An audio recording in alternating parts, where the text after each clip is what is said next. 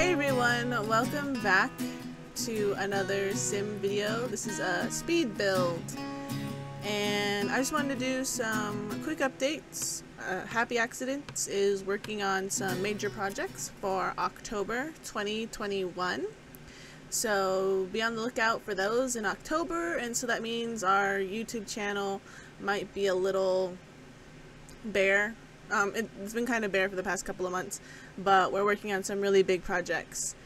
And also check out our website. We got that all revamped and redid in August, and it went live at the beginning of this month in September. Also check out the August this month. We interviewed Algernon Skyastua, who is the art department of Happy Accidents. So go check that out. And for this speed build, I made the Tuba City Public Library in Western Navajo Nation. So if you've seen it driving on Main Street, yeah, that's what I'm building here. And I think it looked pretty close on the outside. Obviously, I couldn't find the bricks to match it perfectly, and I may have been a window or so short, but I think I did a really good job overall. I'm kind of mad at myself because I didn't upload this to the internet online gallery before I updated my computer. And so I lost the game file. So when I updated my computer's hard drive and RAM and all that other stuff, I had to reinstall Sims, and I lost all those files from those previous games and the stuff that I did for in the past. So this building is gone, and I'm kind of mad about that, so that's why it took me a while to get it posted, to post this video up.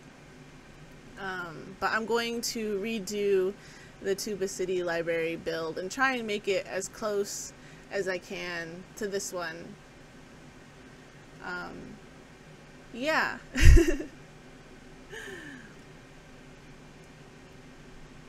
So don't forget to like and subscribe, and if you have any other Navajo Nation buildings you'd like me to recreate and put in some of my gameplays or let's plays, comment them down below.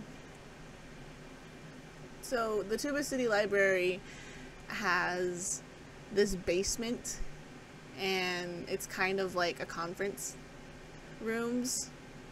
And also somewhere down there, there's the Coconino County Voters Office sometimes. But I've never seen the Coconino County Voters Office, so I don't know what it looks like. So I just made the conference halls and the bathrooms at the bottom. I think I did a really good job recreating the library. I've only been in there a few times, and the last time I was there was definitely before the pandemic happened. Maybe a year before the pandemic happened, I was invited to go to a book club. And if you know me, you know I'm not a big reader, but I was trying to be very scholarly and joined a book club. But for that time, that meeting, I was invited to join the book club like the day before the meeting happened, so I didn't have a chance to read the book. But it was nice discussions and talking with people down in that basement.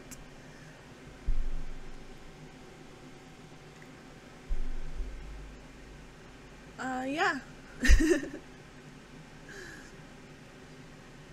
And just a reminder, Happy Accidents does have a Buy Me a Coffee account, and with that you can get a sticker of the month, or you can download a print of the month, and that's where you can also reach me to schedule a little mini photo session if you're in the northern Arizona region. So you should go check that out and see what we have posted up there. In the Tuba City Library, there's like a kids reading section, and so I just I don't know, dumped all the kids learning stuff in that little corner off to the side. Yeah, so that's what I did there.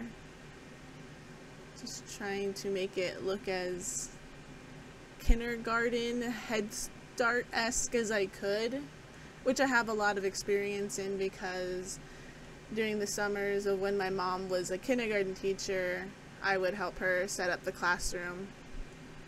So I have a lot of experience in setting up kindergarten classrooms specifically. It's a really weird skill to have, but it's what I have. I remember going to the Tuba City Library when I was in middle school because we had like to do like book reports and stuff. So I don't know, for me I always remember it being like kind of dark and dusty. I don't know if anyone else had those experiences at the Tuba City Library, and it was definitely a place where a lot of people went to get on the computers.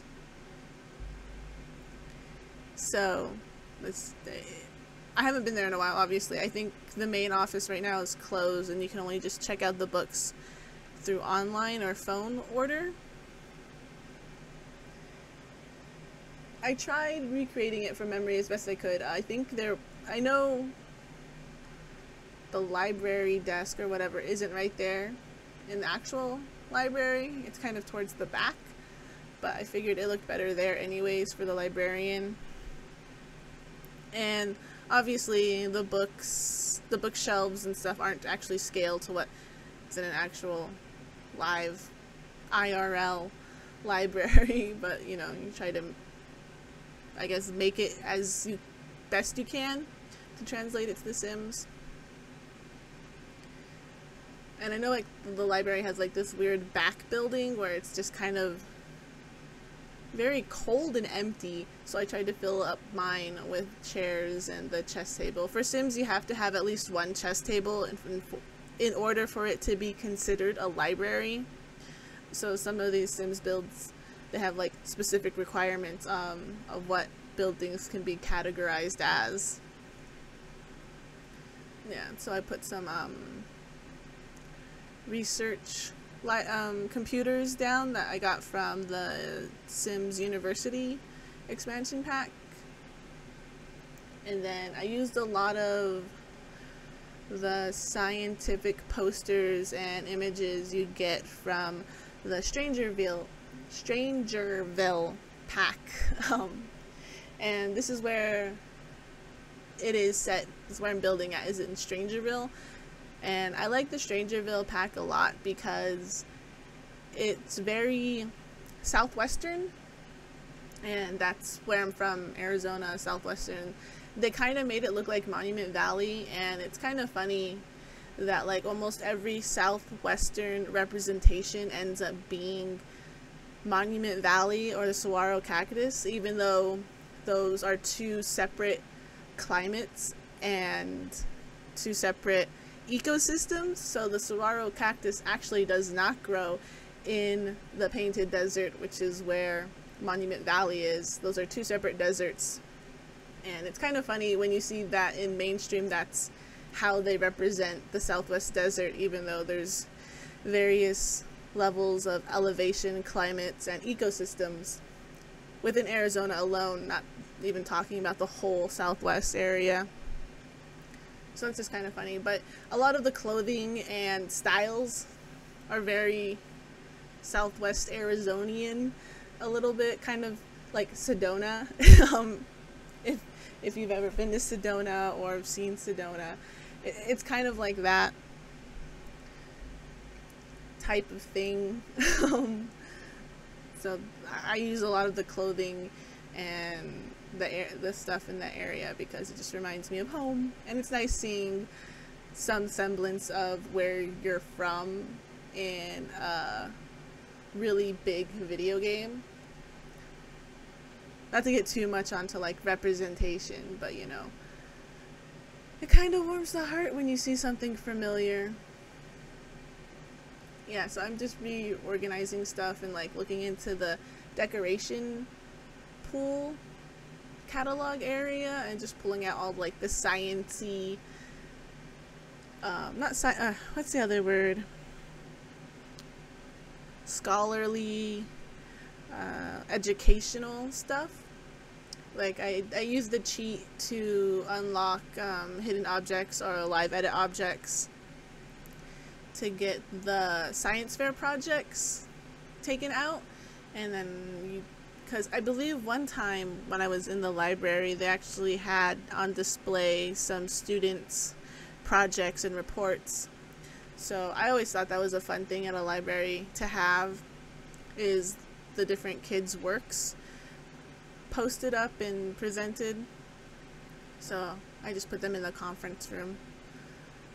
It was a nice place to put it. Yeah. Just going through the whole build and everything. And we're getting to the end. Usually after people do these like speed edits, they do like a quick little tour and jump in and look at the lot a little bit better, but like I said, I completely lost this file, so this is all we have of it. If you want to see more builds like this of like random buildings from the Navajo reservation, let me know, and also leave any suggestions that you have and maybe I can go to the building and try and scope it out.